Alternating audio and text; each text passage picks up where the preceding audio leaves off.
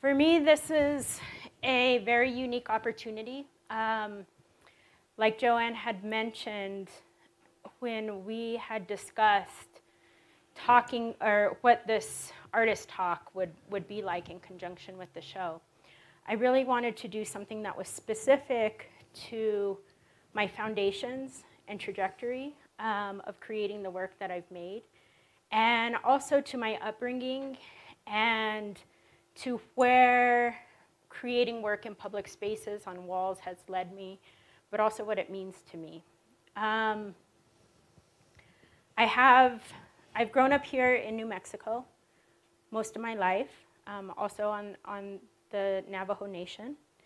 And I started making work as a graffiti artist, which is also how I met Ket. Ket is a longtime friend. I've also admired his work for many, many years, even before we ever met, and was an inspiration to me as a young artist, as a young graffiti artist. He is taken this movement and the recognition of this movement to great lengths, and is the co-founder of the first Museum of Graffiti, which is in Wynwood, and is also a historian, an archivist, a practicing artist, a curator. What else? Troublemaker. Father. Father. Devil's advocate. All the things. So thank you everyone here for being here. And this is a very special talk, I feel like, and really rooted in the foundations. So thank you for being here for this talk I haven't done before. Well, and thank you for having me. I'm very excited to be here. I haven't been in Santa Fe for a while, and it's been some time since Nani and I have gotten to hang out, and so this is a treat for me as much as it is, I think, for you. And so let's get into it, Nani. Yep. And so in our conversations, Nani, you know, we walk through the exhibition, which is an amazing, it's so amazing of an exhibition. It's an inside joke. Everybody always says it's amazing. You know, well, everything is amazing. But it is actually amazing and fabulous, and really a joy to witness Nani's transformation over the past few decades, and seeing the show here really, to me, brings me a lot of personal joy. So I really hope you get to see it. But Nani, you weren't always exhibiting in fancy museums. I think quite the contrary. You're more, the way that I know you is more working outside and more in sort of this sort of mischievous way. What are your, how'd you get into being such a mischievous young person? Yeah, I started, so I grew up here. I grew up here in New Mexico, and before this time of me being an artist, I didn't really do anything that was art related. I wasn't like a talented drawer. I didn't do anything. I grew up on the west side of Albuquerque in a place called Corrales. It's pretty, like, there's a mesa, there's a lot of farmland. Aside from that is me growing up on the res out in Chinle, Arizona. Also another sprawling, large landscape. And I think mostly I was like an explorer, you know? I would kind of go around and check things out and catch lizards, and, you know, I really had this idyllic childhood. I got to be in landscapes. I got to see beautiful desert landscapes. And both of those places lended to that. And when I was 15, I really got immersed in subcultures. I got really into music. I got really into punk rock. Got really into hip hop. Started trying to find my community, who was also a part of, into listening to those music genres. And found like the skateboarding community and this is in when I was, you know, about 12 12 or so, 12, 13. And part of the skateboarding culture here, which I think is really interesting, is we would go down, or at least through this group of friends that I had, they would go down to the arroyos. So those of you who are from New Mexico totally know what an arroyo is. Those of you who are not, and specifically in Albuquerque, they are the drainage diversions that happen from the west side all the way up from the east side to the mountains, and it diverts all of the water, all of the rainfall shed into the river. And so it's these long stretches of concrete canals that go all over the city. And my friends would go down there to skate them. And they would go down there and just, you know, they were huge playgrounds, really. It was concrete playgrounds. You're not supposed to do this. There was like big campaigns like the Ditch Witch, and, you know, like you'll die, and sometimes you saw people die, you know, sometimes you saw people get swept away. So not condoning this in any shape or form. I'll condone it. Is my PSA. But yeah, I would go down there with my friends and check this out. And this is what they look like. These photos actually are from about the time that I was actually down there. And we would, you know, to me it was, I wasn't even thinking, I mean, the rebellious side started by going down there anyway. Like, that was the rebellious side. The rebellious side started with music.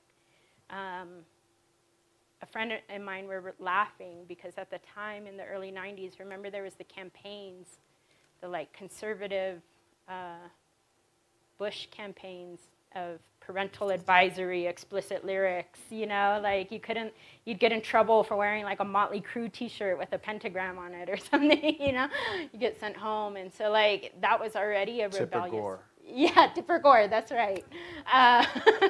Can't forget Tipper Gore. Yeah, so the rebellious started with that. And when I went down there and started seeing these, to me, that spark was really the juxtaposition of just seeing something I had never seen before and something that was continually changing. These felt alive. Looking at art that was just every time we went down there, it was like something different, something new to see.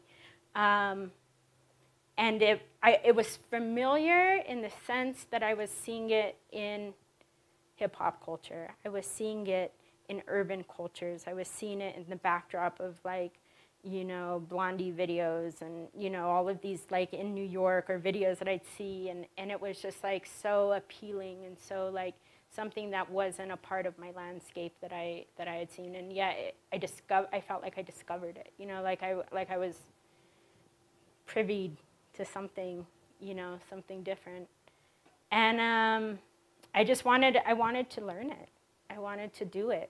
And I didn't think about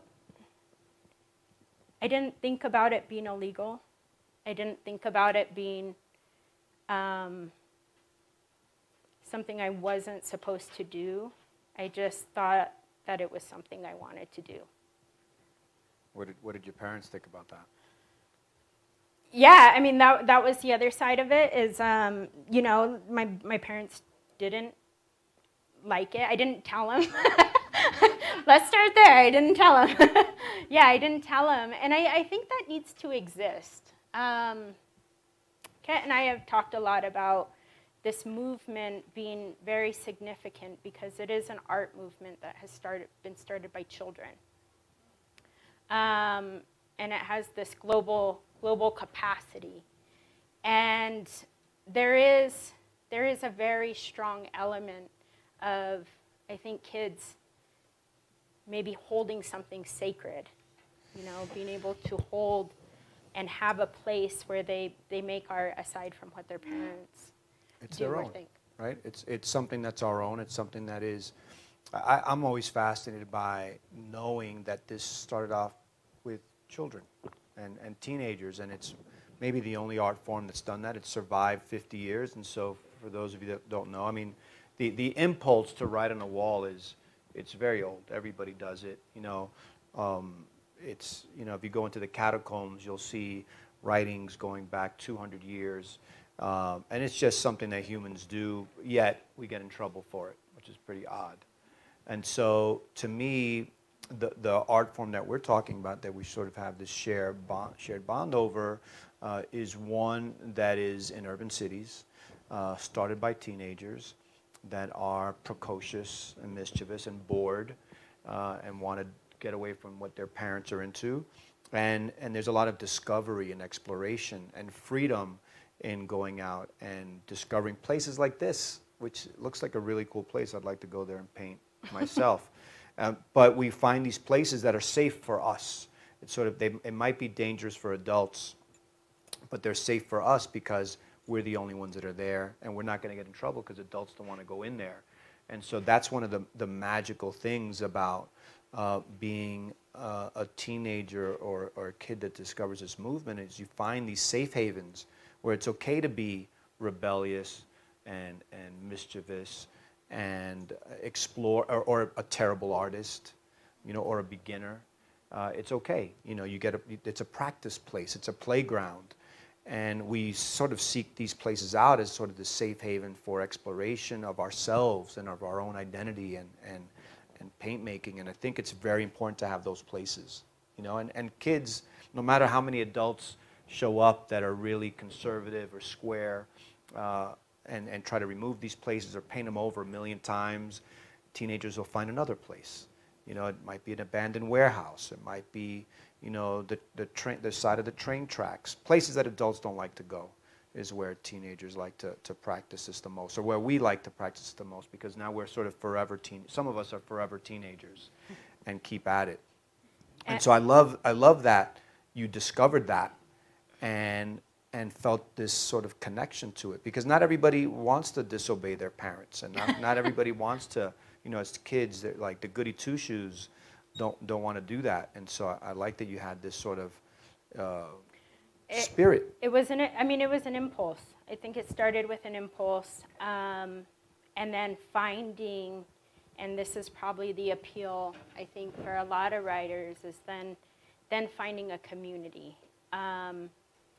So I attribute a lot of the skill that I have had as an artist to this practice first. Before then, as I had mentioned, I wasn't formally trained. I wasn't, a genius child prodigy, painting figures and things like that. I wasn't even interested in it. I wasn't even interested in it. It was the recognition of space, maybe this idea of being young, but being able to take something, to have something that was mine, to be able to write my name on something, to take back that space, and then to have that recognition in a community amongst my peers, and share that celebration, share that shit talking about other people. I don't know. Share those little experiences with one another. Read a language, understand and have a shared language between each other. And for me, that was very impactful. And it's something that adults don't really know about, or didn't know about at the time, right? Or most didn't, and so it was your own. Yeah. It was for your generation. It was for your age group, so to speak. But that doesn't mean that there weren't rules and that there wasn't learning in it. And from what you're showing now, you decided to go and really do graffiti, not the kind of graffiti that you just do for one summer and then stop. You got fully invested in it.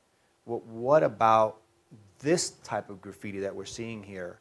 Sort of wild style graffiti or style writing, where you're bending letters and shaping them, trying to make the best fonts. What got you into this side of it? Yeah, there's something very appealing, I think, not being under the pressure of having to draw a thing. you know, like not having to draw a flower and make it look like a flower, because that was something I definitely didn't know how to do. What I did learn how to do is how to write my name. We all learn how to write our name. I knew how to do that, you know, from when I was 5. And then,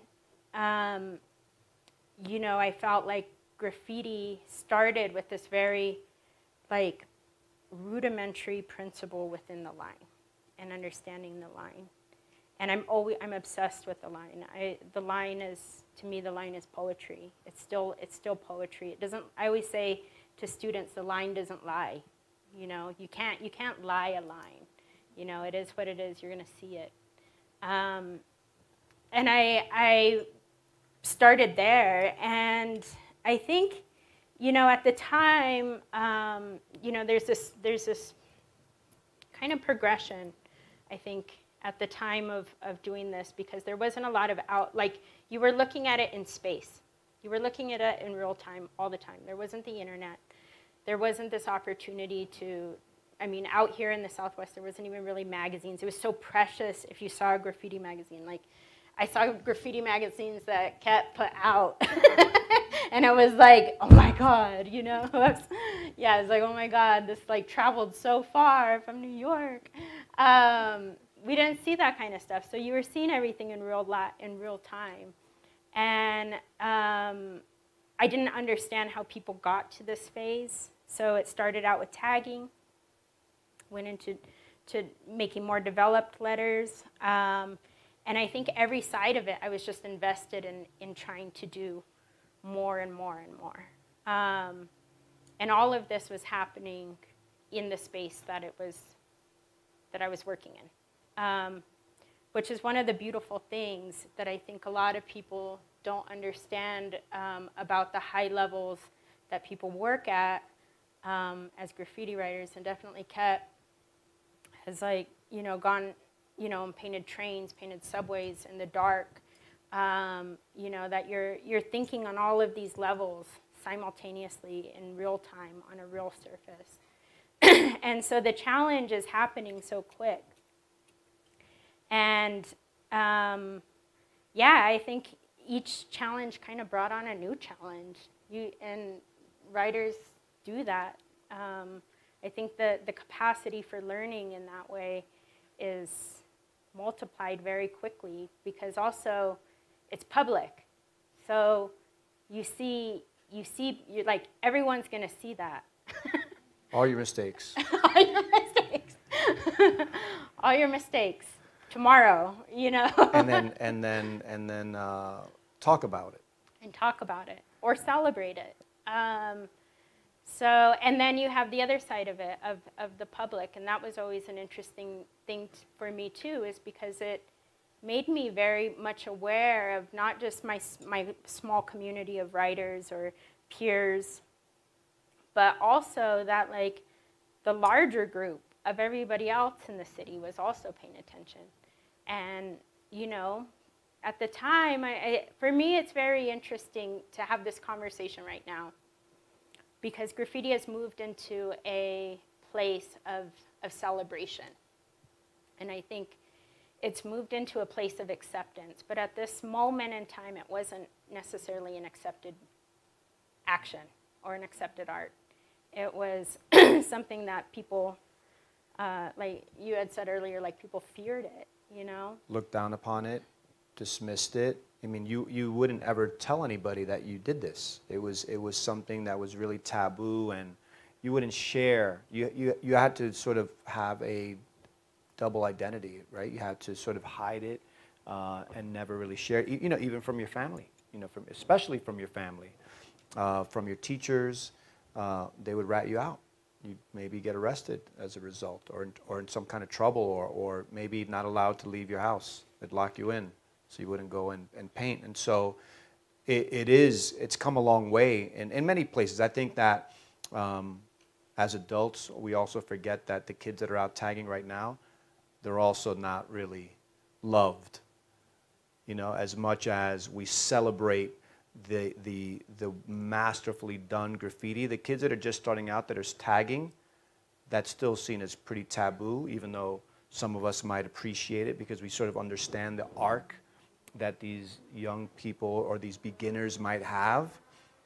But most people, it's just, many people see it as a nuisance. And so you went from maybe being a bit of a nuisance to then being, what you're seeing up there on the screen is a quite masterful rendition of lettering with the connections and the curls and the extensions.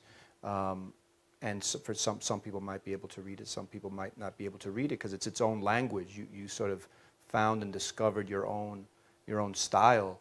And, I would imagine that took you a very long time to master. Yeah, I devoted, all in all, about 10 years before I went into doing any other forms of art. And I just focused on graffiti. And like I said, this is very like I think now you speak about like leading a double life. And that's something I feel like I've done my entire life. Like, at least not my entire life. There was the time before I did any of this that I was just myself. But after then, it seems like there's always been a double life element. And I think that even carries on going into the art world. And choosing to do public artwork and then trying to find a space for that in institutions and galleries and museums. Trying to combine those worlds, trying to combine the world that's for the public, trying to be inclusive of environments, of people in very secluded, and then also working within very secluded, maybe elitist spaces. And all the time kind of like working outside of the box. And like earlier I'm going to allude to, we've been talking, of course, because like it's just wonderful to talk to Ket. But you had said something earlier that was like, tagging on the surface for kids is like the outlet that we have to think outside the box, to like really bring our thinking for everybody. So not only for the child or the teenager, the whoever, even the adult that's doing it to get outside of their mindset and do something that's disruptive, but also for everybody else that encounters that. That it's like that one opportunity, it's like that glitch in the system, that glitch in the status quo, in the grid or wherever we want to see that, in the sidewalk that we get to experience. So those movements, I think, are that's what has made them very, very impactful. And we need rebels. Society needs rebels. Whether it's on a small level as a tag that's going to sort of jar you when you wake up in the morning because you didn't want it on your business, or maybe it's not just that it's there, but what it says. Maybe it's a message. Maybe it's more than a name. And so I think that, from my perspective and what I've seen, we need that. Society needs that, to get pushed a little bit. Otherwise, we might just be a world of accountants or something. Something totally boring, except that we need accountants too. But we don't need everybody to be an accountant, right? And so we want, and society needs to sort of break it. Otherwise, who knows where we'll be. And so you, as this sort of rebellious person, and maybe not even so rebellious because you ended up adopting these norms of graffiti, and you found this community, and then you were accepted and received. You, I guess, maybe I would say, maybe rebelled out of that or moved just beyond that, and started painting murals, and not little tiny baby murals, but like gigantic, I own the city murals. How'd you, why, and, how dare you? Yeah, I had transitioned out of, there is like a gap in the timeline. It wasn't like I just went from graffiti into, and I'm going to skip ahead because I maybe put these a little bit out of order, but I didn't just go from doing graffiti and then painting a mural or portrait of somebody on a wall. In that time, I had ended doing graffiti around the time I got pregnant and had my son. It was just a very, very transitional moment, I think, for me as like a woman and just in my life.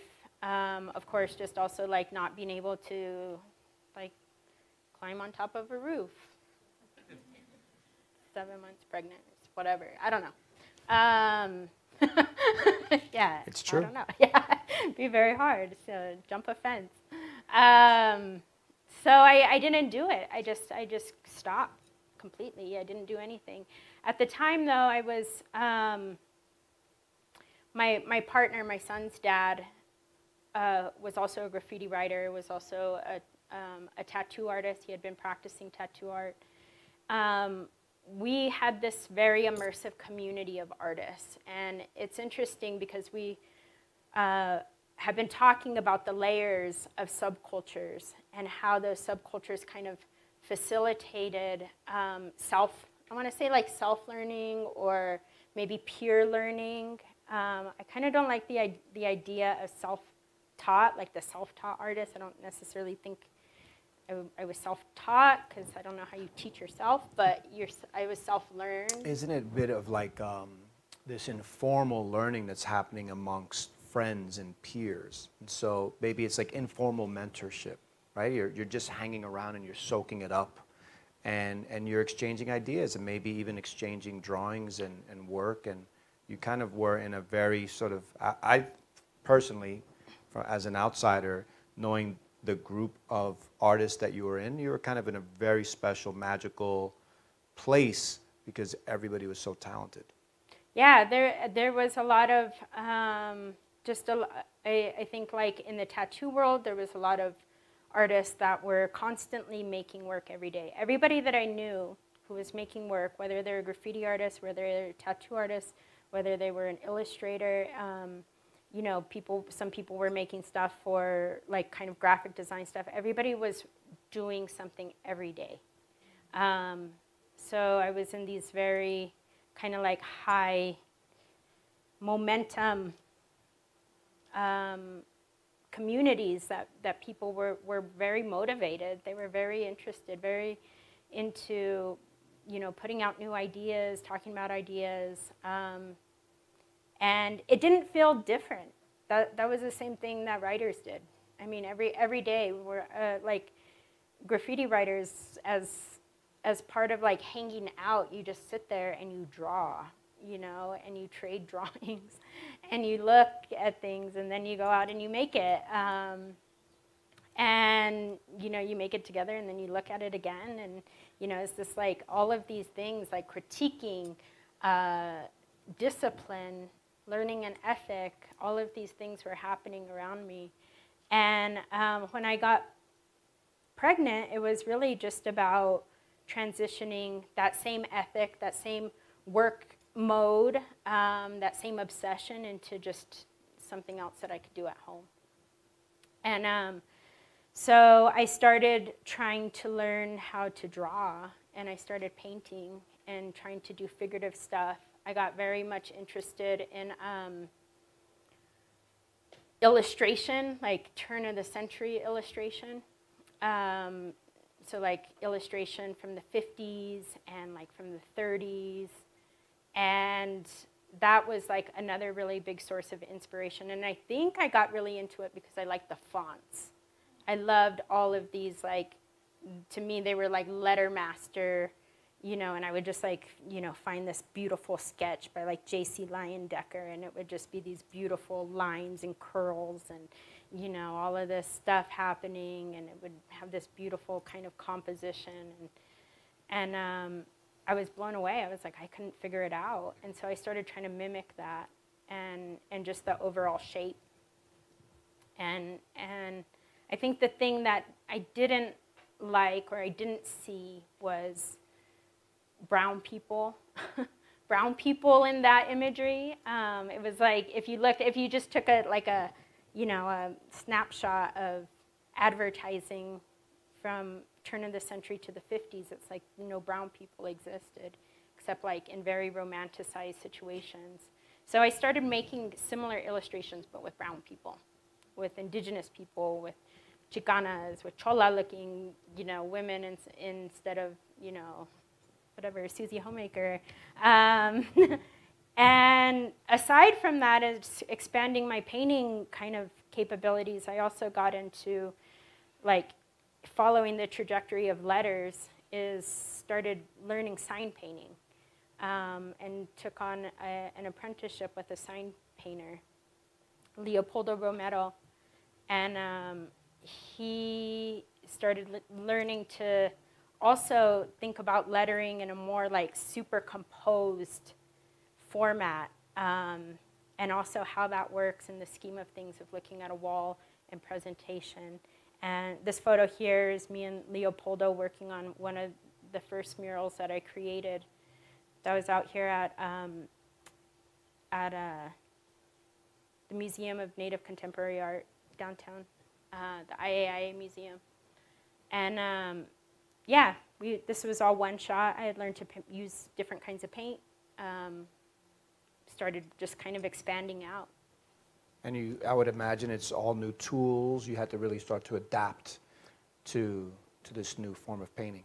Tools, but also like there was so much kind of beauty, and I think one thing that also like kind of carries over into graffiti is like this idea of like being very clean, you know, like not like you don't do drips and like very neat. Yeah, it's very refined. And the better you are at that, the like more skill you have, you know, the more you can make spray paint not look like spray paint is like an asset. And yeah, being able to make very crisp, clean decisions. And I found a lot of overlap in these two practices, also like understanding color. So much of the way that I learned was really all about being able to put something on a wall, how color worked on a wall. Nothing was different from learning about signage. You know, Leopoldo would, you know, wax poetic about sign color schemes, you know, and being able to read something from 100 feet away. The yellows and the blacks, or the yellows and the reds. Yeah. The light blues. Yep, all of it. And it was interesting because I think later on, you know, in learning color theory and hearing about color theory, it's like, oh yeah, totally. Put an outline on, put some highlights, you know, make it pop, you know, do things so that way it can really manipulate that field of vision. And all of that was interesting. All of that played into the way that I learned to create art. So what you're saying is that you're going from graffiti into sign painting into mural, and you're really aware of the public witnessing and seeing your work. You want them to see it. You want it to be sort of visible, right? You learn all these tricks as a graffiti artist and then as a sign painter. And so, you know, for me, when we were talking about your first mural, you see that in there. You see that and more. And you see sort of an approach to painting a wall that has the sign painting. It has some sort of a grandiosity with the scale and the approach, but it's also a bit unconventional. Yeah, this is the first mural that I had ever created. There was, I think the biggest transition for myself coming out of graffiti and doing murals, kind of with all of those things in mind, was that there was a lot of freedom and resource to creating a mural. And it was a freedom and a resource that I had never encountered before. It wasn't like this commission thing from a store that I had to like very much abide to what they were doing.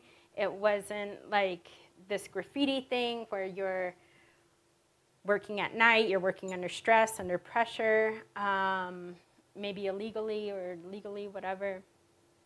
There was a lift involved that they were willing to give me, and they were willing to pay me for it. And they were like, what space would you like? And I was just like, all of it. I want all of it. This is what I've always wanted, is all of it. But really started kind of seeing the relationship between imagery and the spaces that they live. The way that imagery can have a relationship with buildings. And then the relationship with the people around them. And I started out first wanting to create something I had never seen before, something that I've always wanted to see, and that is the representation of Indigenous people from and by Indigenous people. Like I said, I'm looking at all of these magazines from like mid to early, century, and only representations I saw were like highly romanticized ones, inaccurate ones, or ones that were in so far of a like archaic past that it wasn't anything I identified with. So what I did identify with within my own cultures is our philosophies, our teachings, and finding them highly relevant for today. So I wanted to create something that was all of that. And this piece, I think, for me, still becomes, I think it's one of my favorite pieces. And it's the first one that I made because it was just like this like big exhale. It was something I've always had wanted to make, even though I didn't know it. But when I made it, I was like, this feels good. This feels right. And it brought together all of these tools that I had learned. Like this piece was created with spray paint, it's created with one shot, it was created with house paint. Some of it was brush painted, some of it was spray painted, some of it was, put on there, and some of it was freestyled, some of it was gridded on there, some of it, it was just like all the tools came out. So many different, working between surfaces. Surfaces is such a big thing that I respect. Graffiti art, definitely working, you don't have a choice, you're kind of at the mercy of whatever surface is there. There can be a standpipe or, conduits in the way, and you figure it out. You don't have the choice to say, that's not going to work. It's got to work. This kind of spans 3 different wall textures. And yeah, so it was really, really interesting to start to create work this way. There was a lot of freedom in it. And at the same time, it really felt like, if I could convey these large ideas, it wasn't as important to put myself in it, to put my name in it, to put my tag in it. I don't sign any murals now at all. I never sign murals. Sometimes people ask me to like write a little credit line, and they ask me to do that, but I don't feel the need to like put a signature. The signature is the piece itself. So you have this mural practice. You jump into it, decide to take over Albuquerque and New Mexico. Big murals everywhere. You don't just sort of do it in the graffiti way, the kind of the way that I'm describing, just taking over space, which we love to do and not ask anybody for permission. You ask for permission, you engage the public, you develop a social practice, a community practice. Why? Yeah, there seemed to feel this need to share this agency. This whole time, I think the most important thing that graffiti, that painting in public spaces, that painting on walls, taking up space, was it empowered my agency as a young woman. Even though, you know, even though you're secret doing some of that, there is something very empowering about seeing yourself and knowing you did that. And seeing yourself in a space that doesn't recognize you in any other way. You know, but knowing that you did that. And I felt the need that when I had this resource, I really feel like painting murals for me a lot is just capitalizing on the resource of being able to create this work, and also holding to the ethics that if I'm going to create this work, that I really want it to be something that's shared, that it can't just be me. I did that. I put my name on things. I claimed that space back. Now it was like what I was more interested in was that conversation of working back and forth, being able to create something, to learn something. Maybe it's not about peer learning now, it's about community learning. Being invited into spaces that I had never been in before, and recognizing that the people who are there are going to have to live with this work, going to have to live with this that's on the wall. But what can it bring? How can it be in conversation with the landscape? How can it be in conversation with the landscape, with the community, with the people, with the ideas, with the things that are happening in that time and space? So I had shifted to a community practice and being inclusive of the spaces that I was in, to create something that also I would learn from and that I had never seen. And I think that there is, I have to recognize, and I feel like there is a large part of creating work in public spaces, whether that's graffiti, mural, street art, whatever, that's revolutionary. And to me, that's very interesting. I think that's very interesting to be able to do, because other than art, other than seeing that, like the only thing that we see in public spaces on the majority is advertising. And that in itself is like, you know, we're not in control of that. That's meant for us to absorb, to consume, you know. Sorry, I should move this over. I keep touching it. So there is this revolutionary aspect, and I think that that's very interesting. And I would love to hear your thoughts and point of view on like on what you feel is the most why street art, why murals are such a revolutionary aspect right now, and how they continue to be.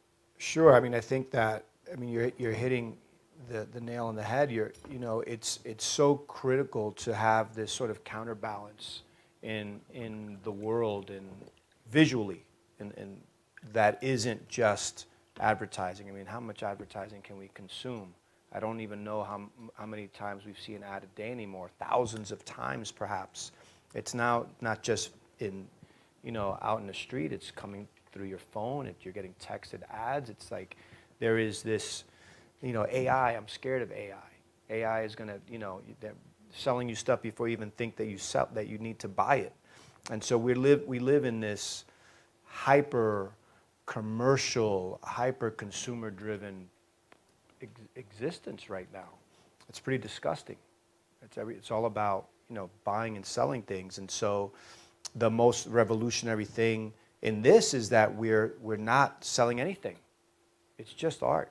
It's just ideas. It's just beauty, or, you know, the sharing. And the people that do this could very well be creative directors at advertising companies selling more junk.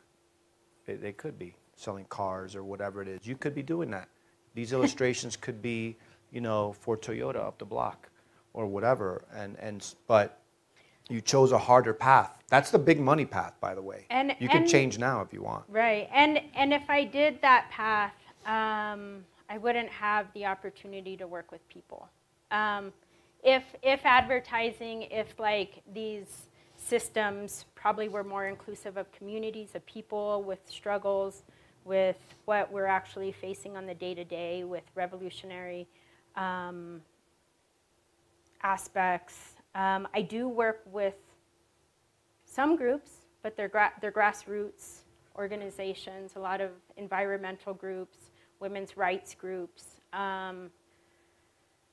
Youth, I think we have a tremendous amount of knowledge to learn from young people, because they have a freedom that we somehow like forgot about, you know, and I think that's incredibly beautiful and amazing, and they just say things sometimes that are so free, that in time, you know, we forget about that because we're stressed out about bills or the status quo or whatever might exist. I think the revolutionary thing about this direction that you're taking, and so many artists that were, you know, I'm going to isolate it to the graffiti art movement, is that they've seen themselves as outsiders. They see themselves, or we see ourselves as outsiders, or sort of on the fringe, and we take some chances, and have decided to sort of live sort of this counterculture lifestyle that's not normal for most people. Whether it's to go and become a muralist, or it's to become a tattoo artist, or to go and even just to be a painter.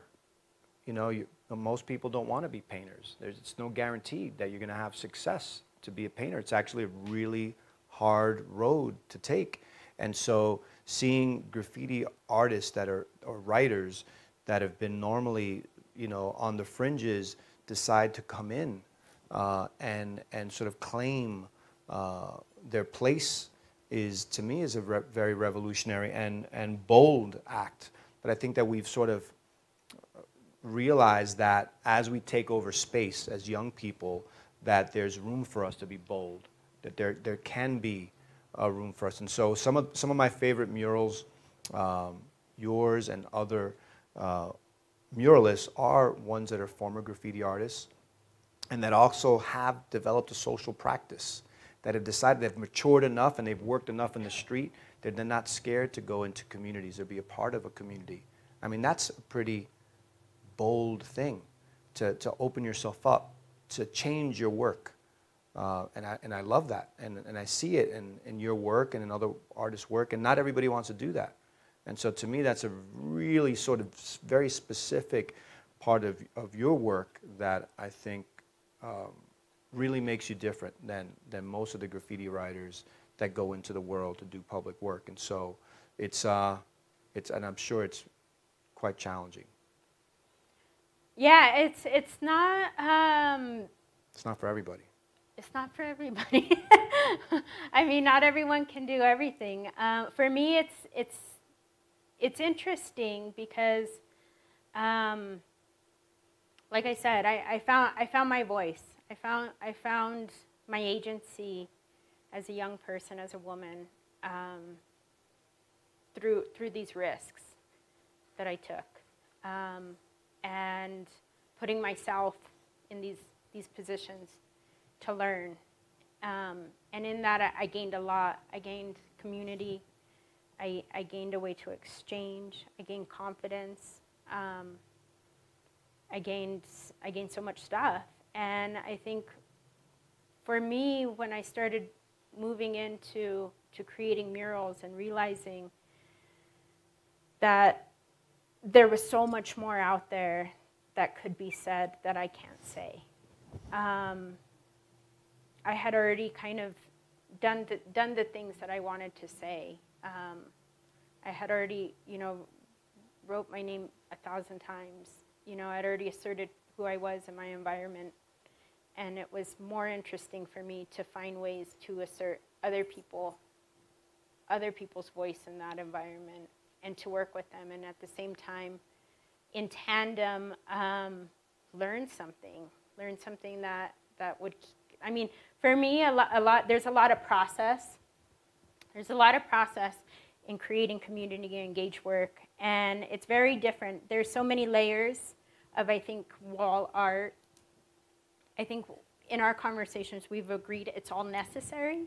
It's all beautiful in some kind of capacity, shape, and form. The place that I'm at now is sharing this process and this ability, this agency with people who may not actually be like artistically inclined. And for me, I still see the value in their work, their ideas, their presence being in a public space. Because when it's in a public space, it can create an exchange. Then you're creating that exchange, that idea, it continues on and it lives. Walls live. Walls are alive. Like our communities, everything is alive. And it has a beginning, a middle, and it even has an end. And I think being able to share that span of its life with other people is very important to me, and it nourishes me to keep continuing on and making work. You've given yourself, this is like it's a service. You're a vehicle, in a way. You know, it's a lot. You're very much deciding to be a tool for whatever community that you're going into work, and I think that that's an amazing thing. It's so amazing. You're so amazing. It's such a cool thing to be able to do, to be able to give yourself in that way, and to receive what the benefit of that exposure, or opening yourself up to whatever you're going to get from the people that you get to meet. Each wall becomes sort of a journey and its own experience that, as much as you're giving it or being part of this creation process, you're also getting, like you said, getting nurtured by the people that you get to collaborate, and sometimes, and who knows who you meet on these walls. So I think it's a pretty radical idea, but really rooted in something very special, and loving. You're doing it because you have a lot of love to sort of share and also to receive. So I think that's pretty radical in and of itself. So what happens when these murals disappear? How do you feel that, you said that there's a beginning, a middle, and an end. So what happens when they disappear? How do you feel about that? Yeah, I mean, we talked about this a little bit, right? Like here today, gone tomorrow, perhaps. Yeah. And I think that that's something that, it was almost like that was a training in it, like a part of the training from the beginning, because graffiti is highly ephemeral. It's highly ephemeral. These photographs that I showed you at the beginning are like very precious, and I didn't know that at the time. And I thank Carlos and Joseph for helping me put together some of those photographs, because you're not, at the time you weren't thinking of, you weren't thinking about documenting, you weren't thinking about, putting these spaces. You thought about taking a photo of your piece because you knew that it could be, if you didn't do it then, it could be gone. It was going to be gone forever. And I've never been attached to the work once it's created. I think once it's created, it's living and it's there, and whoever encounters it is, they were meant to see it. Just like I was maybe meant to see all of the things that I saw at the times that I saw them. I hope these don't last. I hope buildings don't last. I hope cities don't last. I hope it all crumbles. I hope it's all destroyed. I hope it goes back into the ground and it's, vanished. This is punk rock. This is punk rock Nani. And that's the end. Just kidding. No. Good night, everybody. Thank you. No. Yeah. I don't have an attachment. For me, I think part of the process, being able to create this work, is about the exchange. Having a genuine exchange and creating art out of it, continuing on this language. I'm highly attached. I don't want it to crumble. I don't want it to end. Not at all. And I'm very much inspired by musicians. I'm very much inspired by music. And I think you have to hear music at the time that it's played. You have to hear music live. You have to participate in going to shows and seeing the performance. And that moment is cosmic in a way. It changes you. At the same time, creating this work, being at that moment, having those exchanges with people, with communities, creating an art out of it, that's the piece. Thereafter, each time each person sees that, gets to interact with it. That's also maybe the performance. That's also the exchange that strangers get to see when they get to see something on a wall. Different than Instagram. Yes, don't look at any of this on Instagram. Yeah, which bringing it back to the show was a very beautiful component that I was happy that they included in this exhibition was a map. Was a map and a locator to find the actual pieces to exchange, be a part of that. Part of being present in art is just that, taking the time out to look at things in real life, and I think that that's something very precious. And you get to experience the scale of it, the majesty of the work. Yes. I think it's so important to see in person. And I think we're running out of time, but I do want to ask you, Ket, because I really feel so privileged to be in this conversation with you, and also where you are at with the Museum of Graffiti. And I think now is an interesting time that we're all witnessing here, and I think it's this recognition of this movement that we've talked about, this movement that was started by kids, the progression and the trajectory of that kind of breaking off into so many facets, going into so many areas of the world, and then being recognized into institutions and into museums.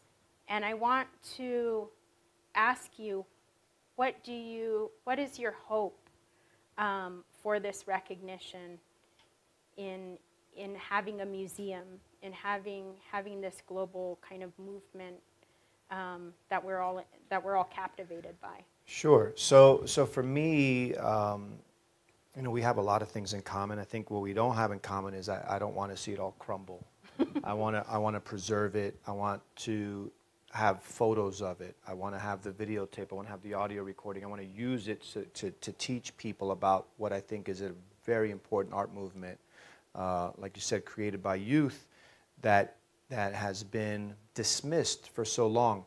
I opened the Museum of Graffiti about 3 years ago because no one else has done it, because I wanted to just do it. We're kind of crazy like that. We'll just do it, and I'm into it, and just rolled up my sleeves and got to work. And so the work that I do and is preserving this art form, and sort of the reason is that I think it's important, and that I believe that all these artists need to be celebrated. They need to be known. They don't need to be unknown.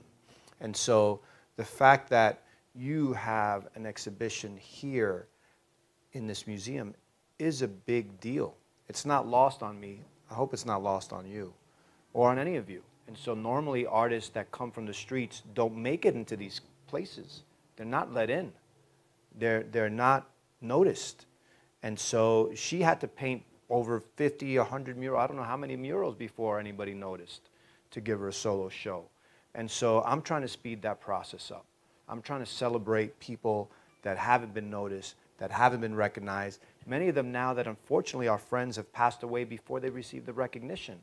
And so building a museum, I have 50 years of people to talk about.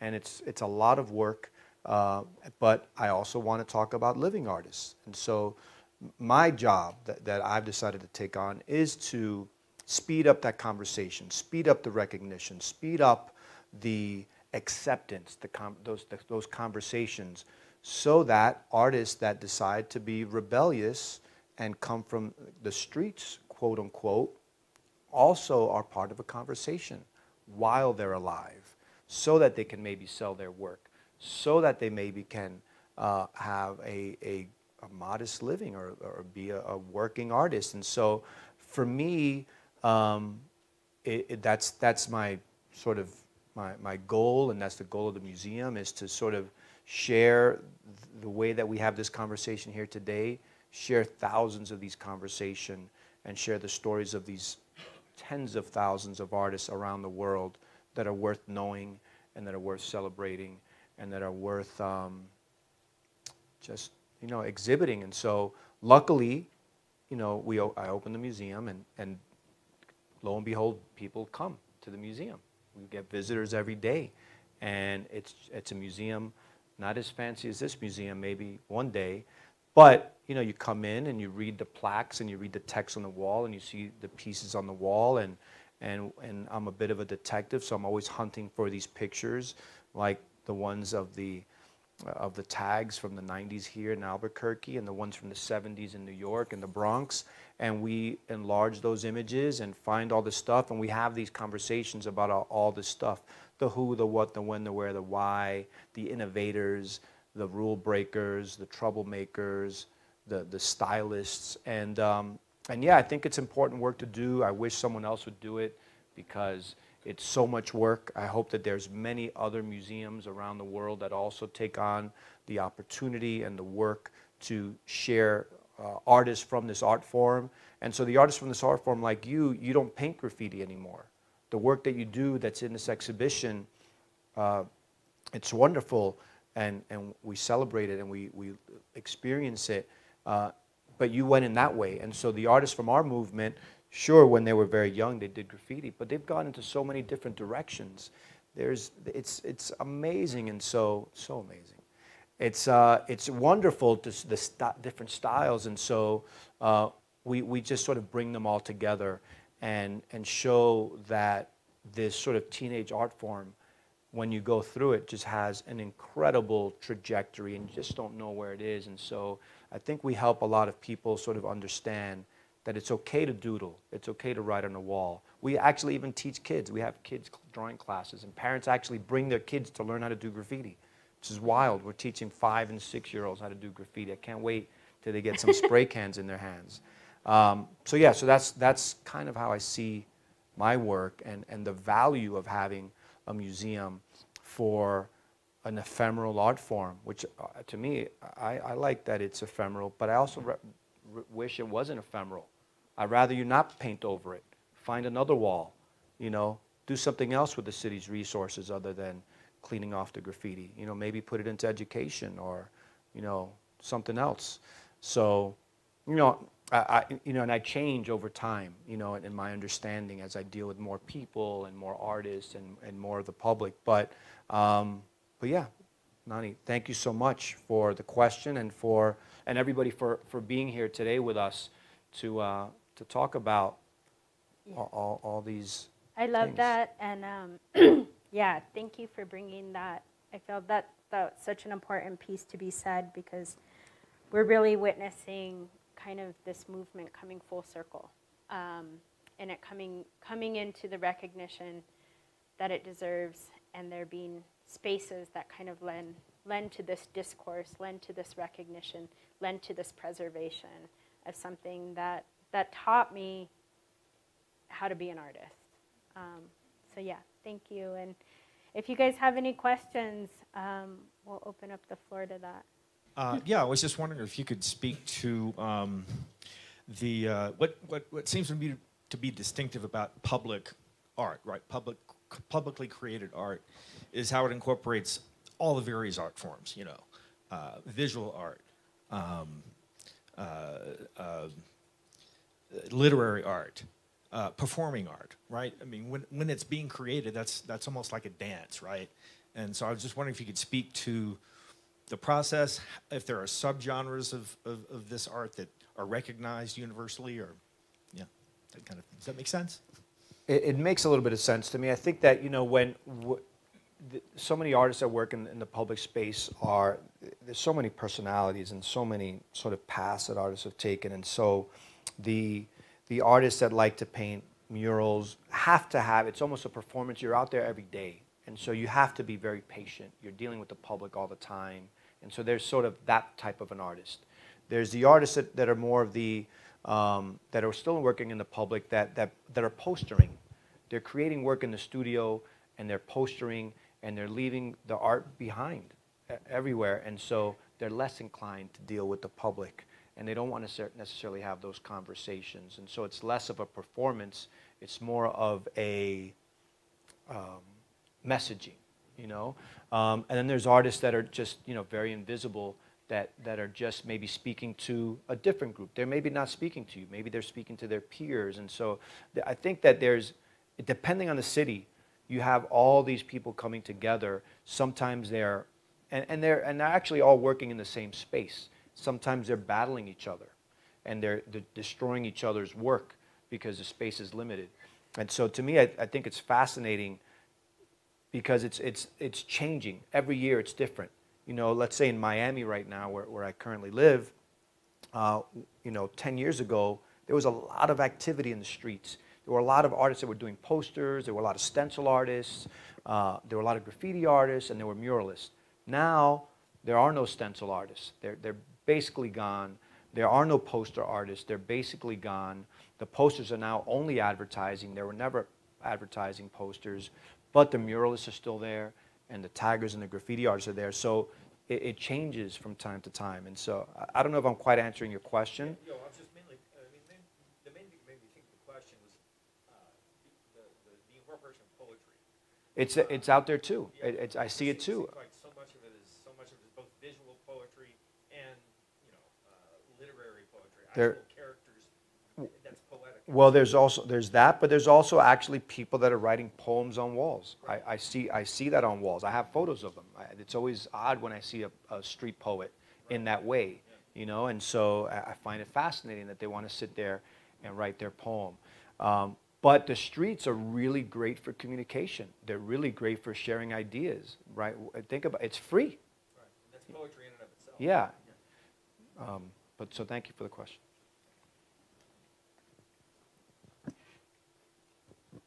I have a couple questions. So, question for both of you. What did you write? Why did you pick that name? And were you ever a part of a crew? Yeah, so I wrote Cupid. Why I picked that name, I was telling the story to Ket. It's kind of funny. I'm a bit of an insomniac. I'm a bit of a late night worker, night owl. And I used to write a name called Blink, and I just picked that. I don't even know why I picked it. I just was like, this is good enough. I don't know. I kind of wasn't attached to it. I did want something a little bit different. It was also kind of an awkward thing once I actually started doing it, to find a flow in it. And I was drawing late at night, and the TV was on, and Star Trek was on, and there's a character in Star Trek called Q. He's like, I think he's that real pale guy. This is kind of like Star Trek music. Yeah, this is a good segue into the story, and yeah, the name of the episode was Cupid, and so I was just like, you know, loosely looking at this thing and doodling, and really big on the screen, it just flashed Cupid in capital letters, and I was like, whoa, that's cool, you know? And I liked it. I liked the way it looked. I liked the form of it, and I thought it was cute, you know? It was feminine, and it was interesting to me. I never thought about that word being written like that. It looked very graffiti to me, just seeing it, you know, like this different way of writing something. So I started fooling around with that.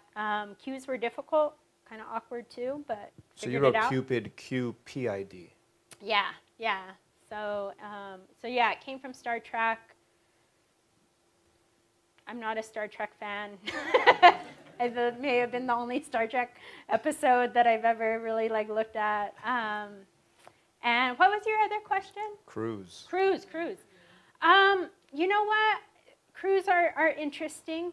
I didn't paint with too many crews. It was hard. I painted one of my you know, old-time partners and person I painted with a lot is here. Shug, my partner for a long time during that period, was also a graffiti writer, but it was my son's dad. But it was also very hard to not feel tokenized as a woman in kind of this like guys club. So in a weird way, I made a lot of choices to paint alone because I wanted to stand out for like my style and for the spaces that I was choosing to paint in. I wanted to find that I wanted people to see that. I kind of didn't want to attribute it to a mass, you know, even though that's a very important part of the whole culture as a crew. But at the time it was really hard to really feel like I was doing this for myself. So I was very selective through the entire time with the people that I chose to paint with. It was a very big trust thing for me, and really finding a few people that I really vibed with. You know, it was less about the crew and the whole like. That's a whole other conversation that can go all over the place. But actually, yeah, I resisted that for a lot of reasons. So I didn't resist that. I was in a lot of graffiti crews, but there were always crews that were friends for the most part. And so for me, growing up in New York City, crews meant protection. It meant, that you weren't attacked by like whoever, whatever other rival crew or maniacs in the streets. And so I grew up in New York in the 70s and the 80s. And the minute that you left in Brooklyn, the minute you left my apartment, it was dangerous. And so if you were a couple of guys together, it was much safer than one person. I was mugged many times and shot at and held up at knife point and gun point, and eventually, all before 15. And so eventually I got tired of that and got, involved in crews and started carrying my own weapons and became, the predator, so to speak. And so it's just kind of like part of growing up in those dangerous times. And my graffiti name is Ket, K-E-T, so my name is Alan Ket. It's not my real name. My last name is my graffiti name now. It's sort of the name that I've chosen to go by. And it was just sort of a silly word that we came up in the school lunchroom in high school. I was tired of writing different names that I'd go out the next day and see them on the wall, and it's like every word was taken. And so I finally settled on those 3 letters. And of course, 3 days later, I saw it up on the wall and it was taken. And I decided I wasn't going to change it anymore. And I've outlasted all the other versions of Ket. I've been Ket for 35 years or something like that. And but it's just 3 words, 3 letters rather, and that's basically it. In terms of, your trajectory from a graffiti artist to a bona fide artist, I guess one could say, is, the difference of you in the street tagging, the difference between, say, like claiming space and reclaiming space, right? Like, I guess, can you say a little bit more about doing that kind of work as an indigenous woman? Yeah, that's a really good question. I feel like claiming, like I had to learn to claim space. I had to feel confident in my agency, and build up to that. And then I think at some point it was that like action reaction, right? The initial like just to claim a space was me reacting to what I saw, in a way maybe mimicking, in a way doing something that was just emotion. reclaiming space, to me, became an act of political defiance.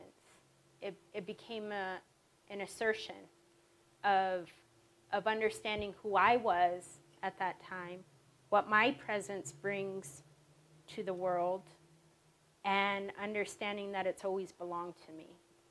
And then reclaiming that space and sharing in that reclamation as well. So, yeah. You talked about the walls growing, and going back to your first mural, how do you feel about graffiti artists adding on to that mural and eventually getting it buffed, or just graffiti artists in general going over murals these days? Yeah, I hate it, but because part of that like hurts, you know. It never not like, I don't know. There's a part, I think I was even realizing it because Ket was asking me the same question, and like there's that like party that just kind of like starts to like get kind of like agitated and like kind of like. You started to sweat. I started talking about like violence and like, you know, just being pissed off, and you know, there's part of that, right? But also, you know, that first mural that I did, and it's interesting that you bring that up. It's no longer existing. It's totally like graffitied like crazy. And there was a decision, there was a moment when that piece itself started getting tagged and bombed and gone over, that it was really like defining my purpose of creating it. Was I going to go into that momentum of like defiance, defending, having to defend my work, or do I recognize that as an art form with a lifespan, and that this piece was created for a purpose, and that purpose was completed. If it lasted 100 years, if it lasted a week, it was the purpose was still fulfilled. And I think that's the way that I feel about creating murals. I'm less attached to them emotionally, and I think that took a progression of me, you know, coming from. I've been gone over hundreds of times. I mean, every graffiti thing, it's a miracle. I feel like, if anything is lasting, especially because I haven't kept up with doing anything new. And I think when things do last that long, I think that's very special, you know. I think that is a testament to the life of the community. You know, I think that speaks to that exchange, that speaks to that life, that speaks to that respect, that speaks to that time and moment of what people see and want to keep seeing. So yeah, I'm interested in that. I'm interested in the going over and the preservation just as much as the piece being there. I don't feel the necessity that anything I create has to last forever. Which brings into another thing. At least anything that's in a landscape and that's living out there. I feel like making my work in museums does lend to that opportunity. This is the time and the space for preservation. This is the time. The pieces that I've chosen to create here, of course, are very different from the way that I create murals, and it's very different from the way that I, of course, didn't do anything outside. These pieces have a different context. Any other questions? Thank you so much for the talk, and it's been really exciting. I don't really know much about the topic, so it's been really new. In one of the murals, there was a part that had windows that looked like they had been painted yellow, and so I was just kind of wondering with that conversation about surfaces. It was the one with the woman and child on her back, and I was just wondering, like, how do windows factor in terms of like part of the design, and then like maybe being a remnant, or maybe being like the sole surface? I love buildings. I love architecture.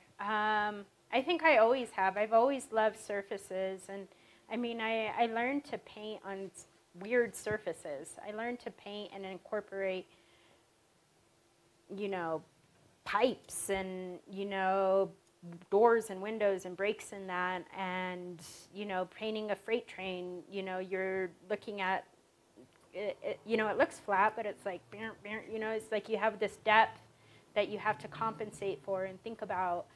And I look at this as part of the whole thing, you know. I like to look at the building and the space around it as being integral to the work.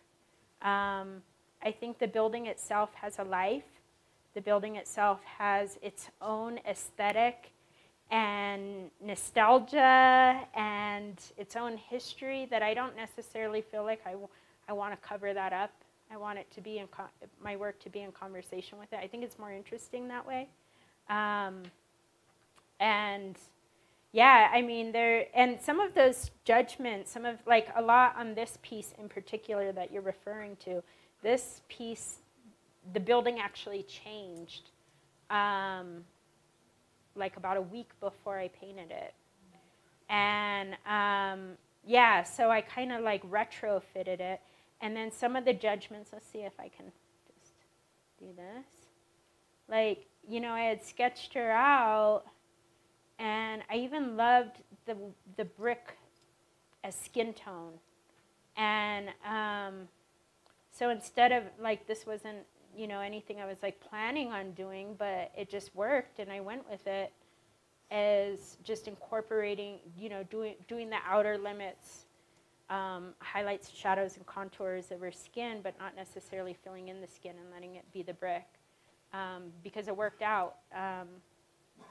And you know, sometimes there's improvisation in spaces. I like that side of it. I think always working on a wall, you improvise. Every surface, every situation is different. Any other questions, anybody? No. Nope. Cool. All right, Thank thank you you so much. guys. Thank you, everyone. Thank you.